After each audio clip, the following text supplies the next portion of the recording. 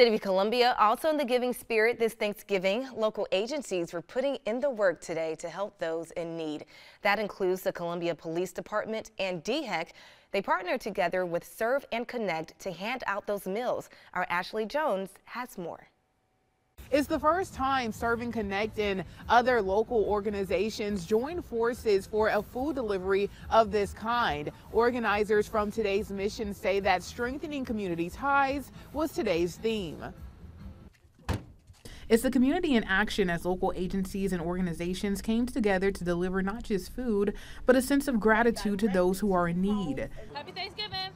For the Columbia Police Department, Thanksgiving Day was another opportunity to bridge gaps between law enforcement and the people they protect. And so it's nice to get out and kind of build that partnership between the police and the community, because we're community members just like everybody else, even though it's our job to be here.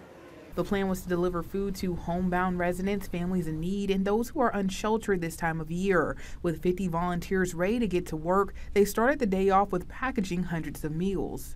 Serve and Connect, we are an organization of connections, of partnerships, and we like to lift up. It is our joy to be able to lift up the good that is existing in our communities and help it shine.